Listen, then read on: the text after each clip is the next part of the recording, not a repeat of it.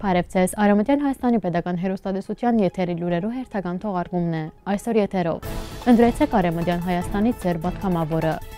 Ուիլսոնյան իրաւարար վճիռի 98-րդ տարելիցը գիտաժողով։ Սահակեանը Լոս Անջելըսի մեջ հայ բարերաներու հետ քննարկած է Արցախի մեջ տարբեր ծրագիրներ իրականացնելու հարցը։ Պոլսոյ մեջ կայացած է Պուտին-Էրդողան հանդիպումը։ Աֆրինի մեջ ուժեղ մարտեր ընթանան։ Կապատով Հնագոյն Ստորգետնեայ Քաղաքները։ Տարբեր հայկական եկեղեցի նորոգելու համար անհրաժեշտ է շուրջ $2 միլիոն։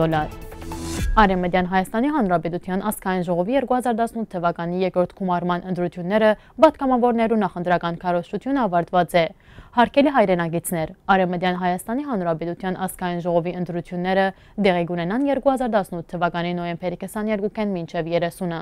Յուրաքանչյուր Արեւմտեան Հայաստանի հայ, որ Գաբրի դարակի Սփյուռքի համայնքներու մեջ, գրավյալ Արեւմտեան Հայաստանի տարածքներուն, ներառյալ Գիլիկիո կամ Հայաստանի Հանրապետության ներս իրավունք ունի մասնակցելու Արեւմտեան Հայաստանի Հանրապետության ազգային ժողովի ընտրություններու գործընթացին։ Այս մասնակցությունը յուրաքանչյուր հայու կամքի արտահայտության նվազագույն բարտավորությունն է Արեւմտեան Հայաստանի իրավունքներու նկատմամբ։ Մասնակցության եղանակը բարձ է։ Այցելեցեք հետևյալ գայքը, ձեր առջև կբացվի հետևյալ էջը։ Սեղմելով կարմիր քույնով տեխնազուներու ցուցակը, դուք կծանոթանաք պատգամաւորության տեխնազուներուն։ Ձեր ցայնը տալու իրավունք ձեռք բերելու համար նախ պետք է մուտք հագրեք ձեր անձնական տվյալները, որպեսզի անձնապես դառնաք Արեւմտեան Հայաստանի Հանրապետության քաղաքացի։ Ապա ըստ ձեր ազատ ընտրության որոշեք կողմ, թե կամ ցերնաբա ըլլալնից սեղմելով 3 ընտրությունները մեկը։ Վերոհիշյալ բոլոր քայլերը կատարել է ետք սեղմեցեք արաքել։ Շնորհակալություն։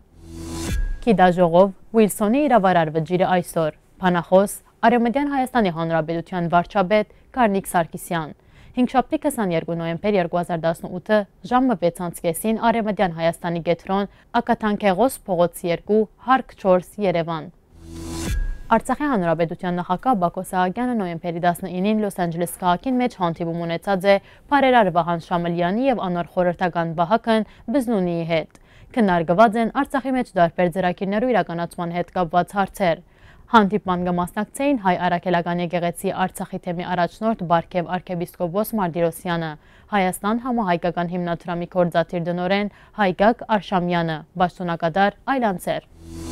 Ռուսաստանի նախագահ Վլադիմիր Պուտինը Պոլսոյ մեջ մասնակցած է թրքական հոսք Քազադարի ծովային հատվածի շինարարության ավարտին նվիրված դեսաժողովին։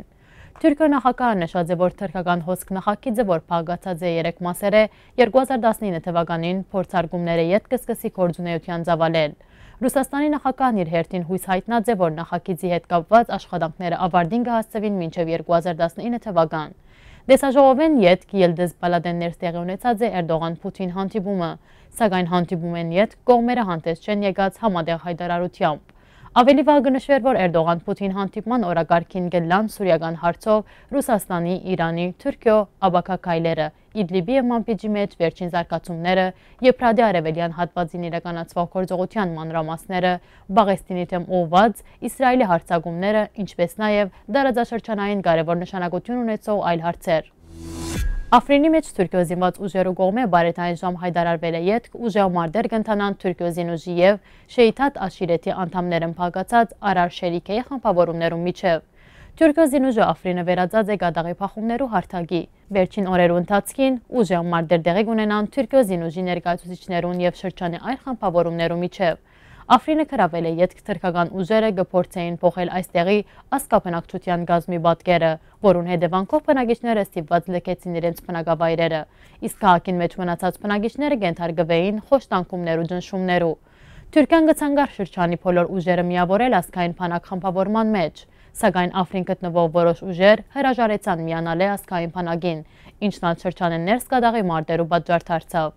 Ազգային բանակ խմբավորման մեջ չէր ցանկացած մտնել Շեյթաթ Աշիրեթը, որ տարածված է դերձորեն մինչև Մոսուլ։ Աֆրինի տարբեր խմբավորումներու միջև արգա անհամաձայնություններուն եւ փախումներուն պատճառով այնտեղ հայտարարված է բարետային ժամ։ Բռնակրավելով Արեւմտեան Հայաստանի տարածքները Թուրքիան բավական ուրախ կլարը վերացնելու հայերուն վերաբերվող նույնիսկ ամենափոքր հիշադակումը։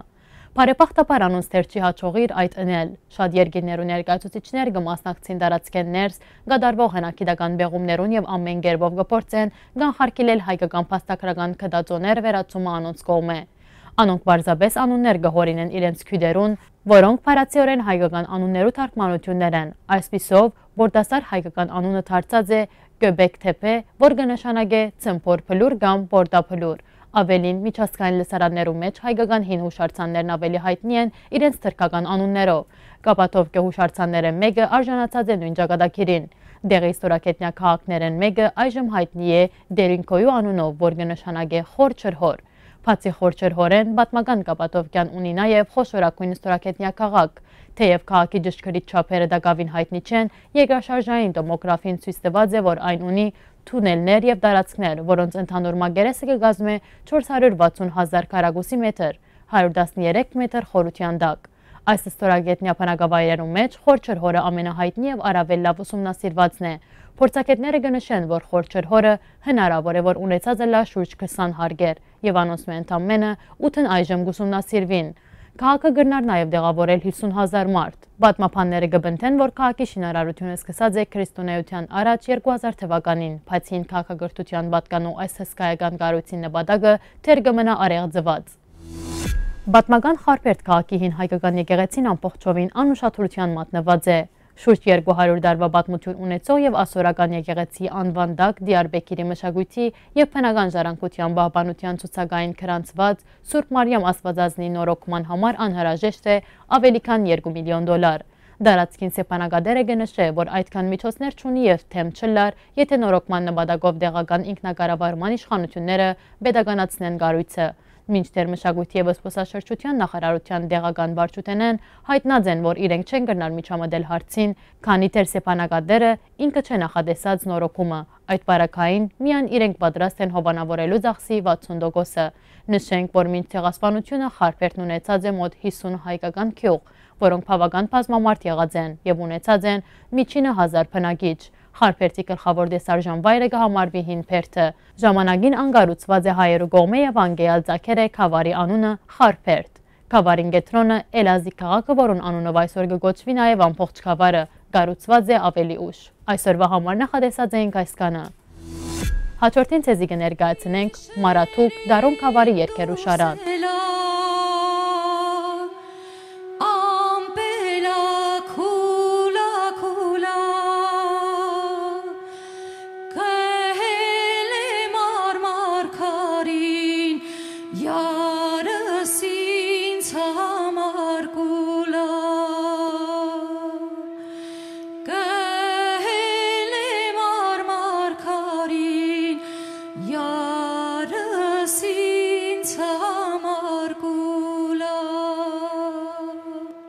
Uns gejove mangaho